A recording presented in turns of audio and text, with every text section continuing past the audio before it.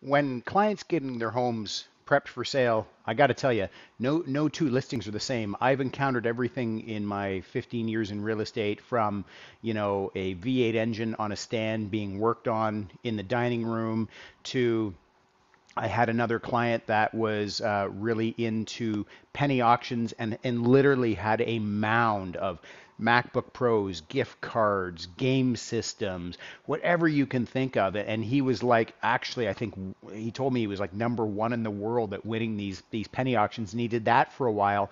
I've encountered other houses that are just absolutely gross inside, and I've got other houses where like my stager goes in and says, wow, there's nothing to do. These houses are absolutely perfect, and so every house is a little bit different.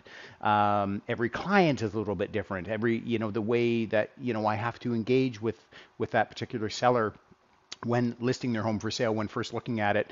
Sometimes you got to be a little bit gentle, and other people are like, hey, give it to me. What do I got to do? And I find 90% of the time, most people know what it is they have to do to get their home prepped for sale. At the end of the day, we know that, it's declutter. That is the biggest thing for most people.